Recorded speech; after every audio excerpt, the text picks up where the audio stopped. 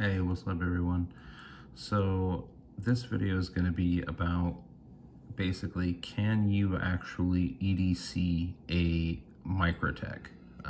We've all seen the torture test videos that they've released, and their partners, so to speak, where they do all sorts of things like throw them in mud and throw them across the parking lot and set them on fire and cut a tire and all that fucking bullshit.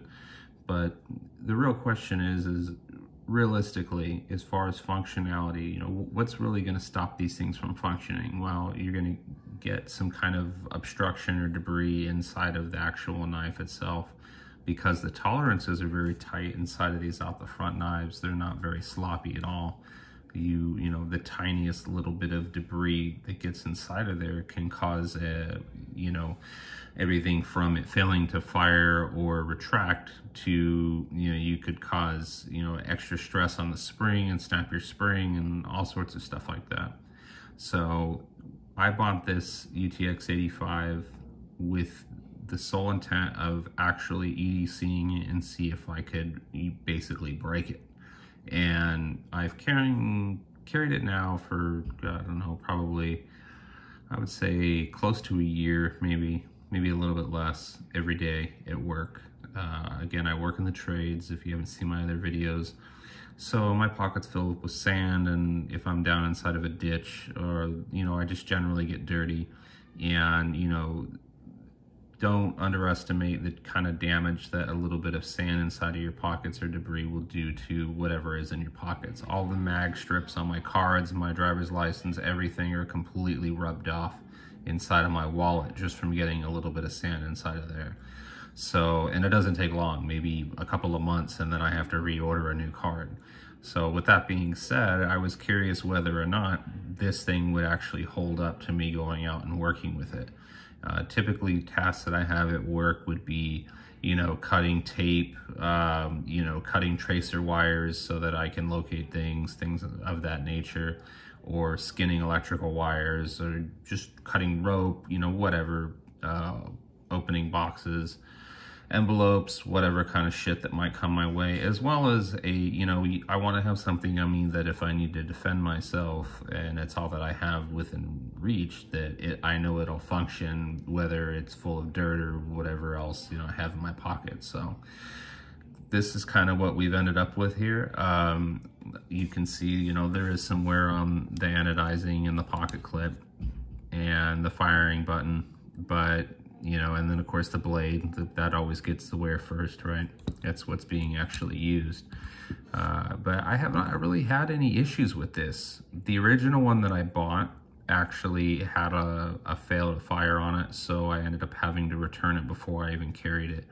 And when I got this one, it's been completely fine. About every week or so, I spray a little REM oil in it like they recommend, and I blow it out.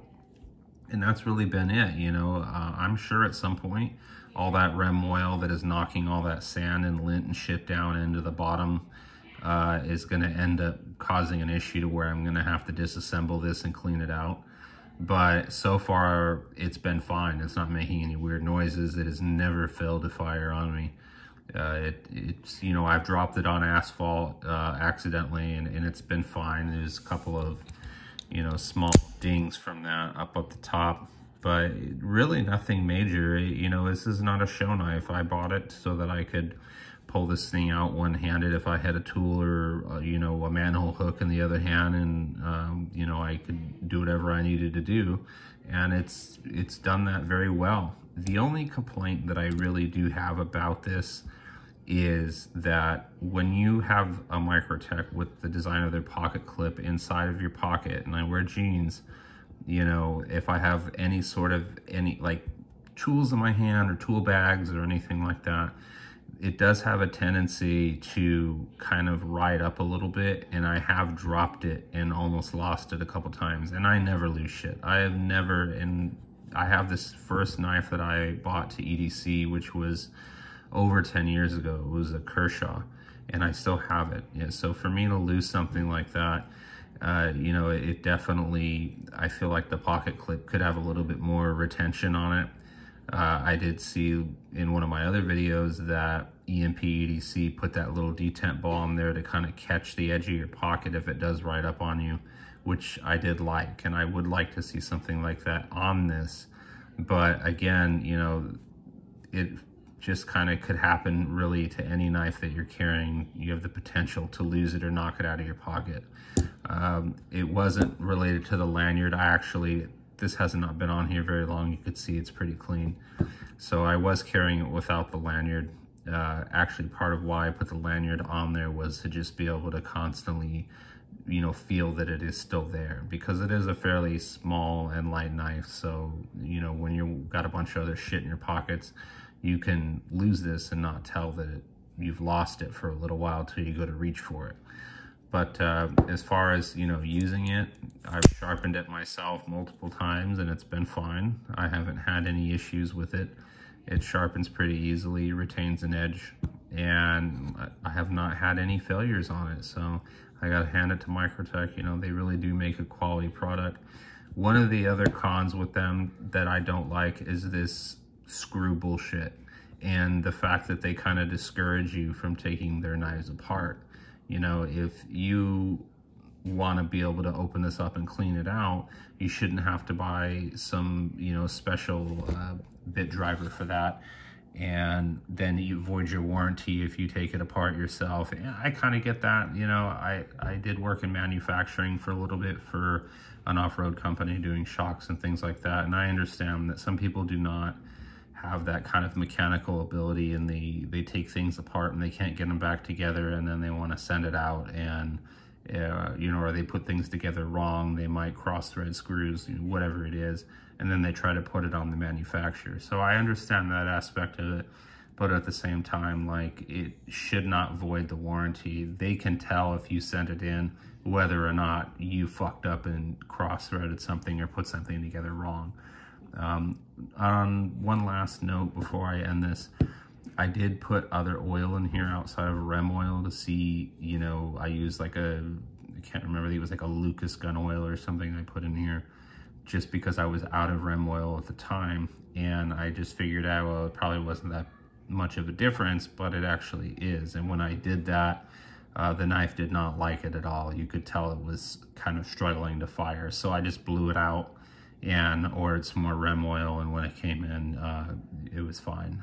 You know, that was it. So with these, they can be carried EDC wise, you know, and actually be very reliable and you know, be used and beat them all to shit, and they hold up. They do really well.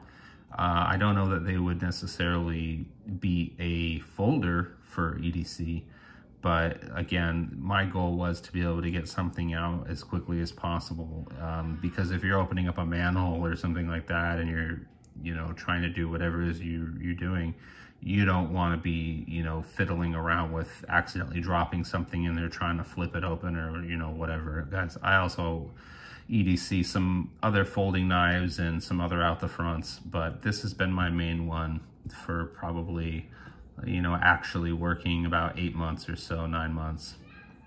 So yeah, it's really not a bad deal for a couple $100. You know, this thing will easily go for, I would think, another year, another 2 years before I would have any issues, and it'll more than likely be either debris buildup in the base with, you know, the tight tolerances as I mentioned, or it'll either be a snap spring. But, you know, at a certain point, things are going to wear out, and so I understand that. But yeah, you know, these definitely do hold up. They're kind of torture test videos, seem a little gimmicky, and I think that they could do better in that sense, where, you know, setting it on fire, I mean, the whole thing's fucking metal, obviously. That's just not doing anything. It's just kind of more of a wow factor for them, or again, cutting a tire.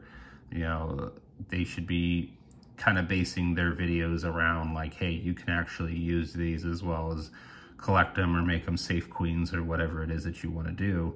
But, you know, the option is there. They are very well made. And with that being said, that's pretty much, you know, the end of the video and my review of it. But feel free to comment if you have any questions, and I'll try to get back to you. Thanks for watching.